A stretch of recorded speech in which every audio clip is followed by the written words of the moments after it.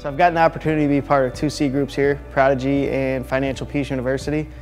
And we created a strong personal relationship with all the members in the group. And when we were in both groups, we asked that each group would pray for us over a life-changing decision that Julie and I were about to make.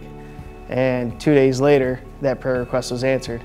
And I started a new job, and there's no doubt in our mind that that was an answered prayer.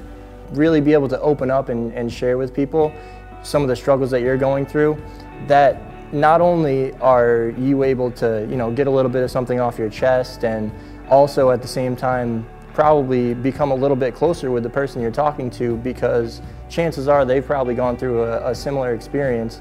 And not only that, they can also, begin to pray for you at the same time.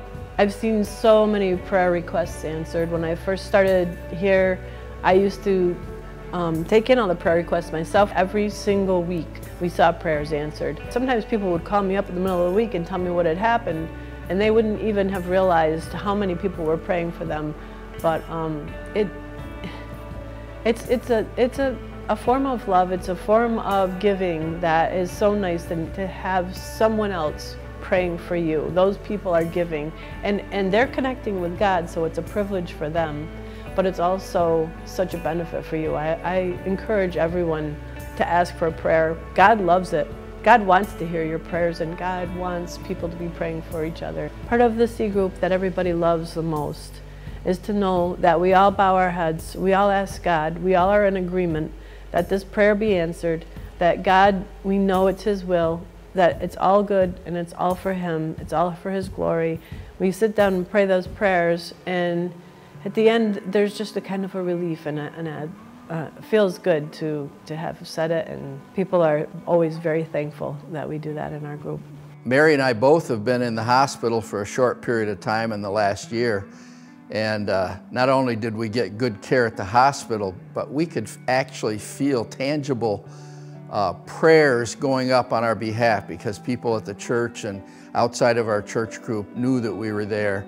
And so it's a reality in our lives that we would not ever want to be without somebody praying for us. It's all about the body of Christ, the whole body praying in synchronized integration for everybody. When I first became a believer, prayer to me was just something I did because I knew I was supposed to do it.